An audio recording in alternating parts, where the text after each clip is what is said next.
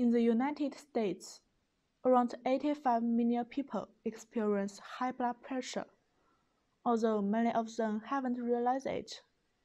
If untreated, high blood pressure may increase your risk of getting serious health problems, like heart disease and stroke. There is a placebo-controlled study that proved the effectiveness of PEMF therapy on lowering blood pressure. This study used pulsed magnetic field therapy in a group of patients with high blood pressure. Treatment consisted of 2 25-minute exposures per day over a period of 10 to 20 total sessions. The results demonstrated that PEMF therapy is 76% effective in lowering blood pressure. Poor circulation is the root cause of high blood pressure, and improving circulation is one of the most essential benefits of PEMF therapy.